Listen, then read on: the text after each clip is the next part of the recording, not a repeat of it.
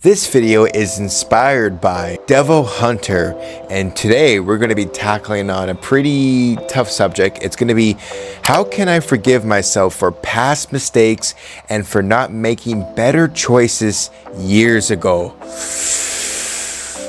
All right, this is going to be a heavy one, but let's try the best to answer this together. First off, I want to acknowledge something really important here. Now, obviously, you most likely have been carrying this such heavy weight of, the past mistakes or choices for a very, very long time now. Maybe it's decisions you didn't make, opportunities you've missed, or maybe moments, where you feel like, you didn't live up to your own expectations. And let's be honest, the truth is that this weight can be extremely exhausting. It can make you feel stuck, and you can't even move forward in life. But today, let's try in the best of our abilities how, we can begin the process, of forgiving ourselves. How can you release the guilt and the regret you've been holding on for so very dear long, and finally step into a future where you feel lighter, more at peace, and open up to the new possibilities in life. Because here's the thing, no matter what you did wrong in the past, you deserve that peace, and it starts obviously by letting go to the past. So with that being said, step one will be so obviously the first step we all have to do is to make sure that we acknowledge the pain we feel, without letting it define who we are. We all make mistakes. We are human. It's bound to happen. And sometimes, those mistakes feel like they become a part of us, like they shape our identity. But I want to tell you something, my friend. You are not your past. Your mistakes, your regret, your missed opportunities, they do not define who you are at your core. It's okay to feel sadness or even anger when you think about your past. That's totally natural, but holding on to these feelings forever, only keeps us stuck in a version of ourselves that just simply no longer exists. You can acknowledge what happened and accept that it was a part of your journey, and still choose to rewrite your story from this point forward. Remember, you are a work in progress, and the past is only one chapter of your life, and it doesn't have to dictate your entire story. The second thing we have to talk about in forgiving ourselves and from our past is never done this before. One of the most powerful realizations is that a person you were years ago when you made those mistakes is simply not the same person you are today. Think about it for a moment, my friend. Like, you've learned, you've grown, and you've gained wisdom over time. The decisions you made back then are simply based on knowledge, experience, and the circumstances you had at that time. You didn't have the perspective you do now. We're often hardest on ourselves because, we judge our past choices with, the wisdom we have in the present. But that simply is just not fair to the person you were back then. Growth is a journey. It doesn't happen overnight, and it certainly doesn't happen all at once. Sometimes we have to go through difficult moments in life and make mistakes to learn the lessons that shape who we are today. So when you think back on your past,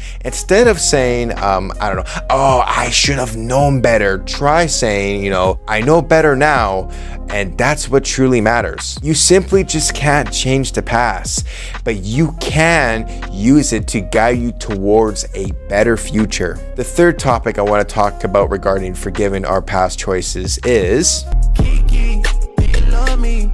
Are you riding? We all have that inner critic, the voice in our heads that loves to remind us of every mistake we've ever made. That inner voice might say things like, oh, you should have done this, or, why didn't you make different choices? And that voice can be relentless, making it really hard to forgive ourselves. But here's the thing, that inner critic doesn't always tell the truth. It's like a filler that, distorts reality, focusing only on the negatives while, ignoring all of the good you've done in your life, all of the lessons you've learned and the growth you experienced. When you hear that critical voice in your head, challenge it. Ask yourself, would I talk to someone I care about this way? Chances are, if a friend came to you feeling regretful about their past, you wouldn't tear them down about it. You will remind them of their worth, encourage them to move forward, and show them grace. So why not offer yourself that same kindness? You deserve it just as much as anyone else, my friend. The fourth thing I want to tackle on in forgiving yourself from the past is UK continues her 100% record here this week. Part of forgiving yourself sometimes involves making amends. Is there someone you hurt or a situation you feel you could, have handled differently? If it's possible, reaching out to acknowledge what happened and express your desire to make things right can be incredibly healing for both you and the other person. But here's something very important to remember. Not every situation can be fixed, unfortunately, and that is just simply okay. Sometimes making amends means forgiving yourself for the things you simply just cannot change. You can't always undo the past, but what you can do is you can choose to live differently moving forward. Self-forgiveness is about accepting that you've done what you can and letting go of the rest. The fifth thing we're going to tackle on regarding forgiving your past self is the heart of self-forgiveness is self-compassion. It's recognizing that you are human, and being human means you will make mistakes. It means you will sometimes fall short.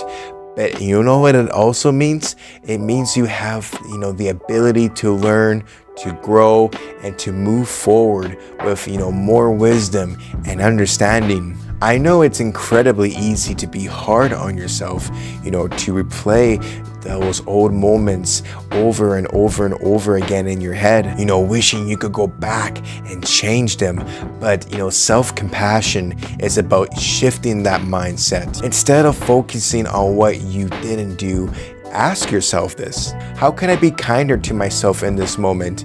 How can I learn from this, and choose differently in the future? Compassion doesn't erase what happened.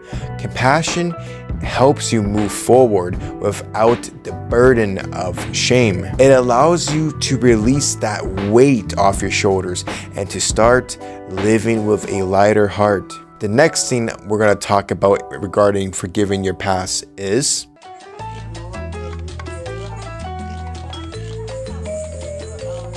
now, this is something really important. Forgiveness isn't a one-time thing. It's not like you decide to forgive yourself once and never struggle with it again. It's sometimes you have to choose over and over and over and over again, especially when those old feelings of guilt or regret start creeping back in. Every time you feel yourself slipping into the pattern of self-blame, remind yourself of your growth. Remind yourself of the compassion you deserve. Every day is a new opportunity to choose forgiveness and to let go of the past little more. Now, here's my final thoughts regarding this topic matter, and it's something that's so important and crucial, and one thing we probably just never practice because we're just, as humans, we're just too harsh on ourselves. But that final thought is, ja, selv for de garvede kan det smutte. At the end of the day, here's what I want you to take away. You are worthy of forgiveness. regardless what you did before. You are worthy of peace. The mistakes you've made in the past don't define who you are today. They don't take anything away from the value and potential that you hold today. Listen, my friend, I know it's easier said than done and it takes time, but when the time is right, it's time to let go of that weight, that burden, and it's time to forgive yourself. Not because, the past doesn't matter or anything like that, but because you matter more. Every moment is a new chance to create the life you want, to make better choices, and to move forward with the more clarity and self-love you deserve. That is going to be a wrap up on today's topic video. If you made it this far, God bless you, and thank you for taking a few moments out of your day for checking out this video. If you watch this video, Devil Hunter, I hope my message hopefully resonates with you, and hopefully it inspires you and motivates you. And I just hope obviously that this helps this video. Like I said, time does healing, and I'm sure it's easier said than done, but my objective hopefully with this video and message is to make your day just a little bit better, and then as time goes on, the healing will do the rest. And that also goes for anyone else that checked out this video. I hope this message resonates with you. If today's video or message spoke to you, I love to hear your thoughts in the comments below. Let's talk about it. Let's go into further, discussions if you guys want to. Also, don't forget the comments are there for any suggestions, input, or topics you would love for me to talk about in a future video.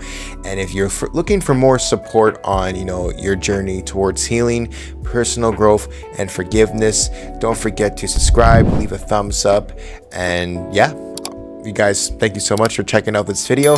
And remember, you're not alone in this. We're all here together, walking alongside of every step of our journey. I am Adam, representing Team S.O.S. In case I don't see you on the next one, make sure you have yourself a good morning, afternoon, evening, and most importantly, good night. God bless you. Stay safe. Be safe.